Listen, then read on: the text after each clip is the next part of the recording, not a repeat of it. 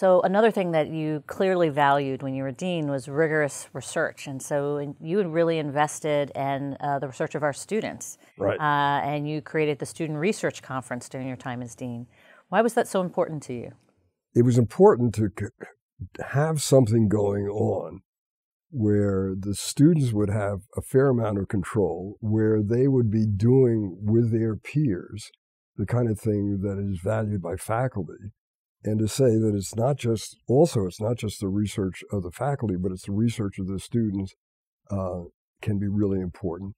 And they need practice in not only doing it, but presenting their arguments. So it was intended to do that. But also, it's an important part of their education, even if they're going to become practitioners. We value research. It's one thing to take courses with the researchers. They need to do it themselves, and they need to do the kind of things that people in the research business do. And I think they liked it. Well, it continues. It's been so popular. That's amazing. And including students from schools across the country. Really? Yes.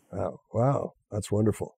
But this is, one of the things this school stands for is, rigorous research and paying attention to rigorous research, even if you're not producing it. And this was a vehicle to let the students do the kind of thing. So it wasn't the faculty that did rigorous research.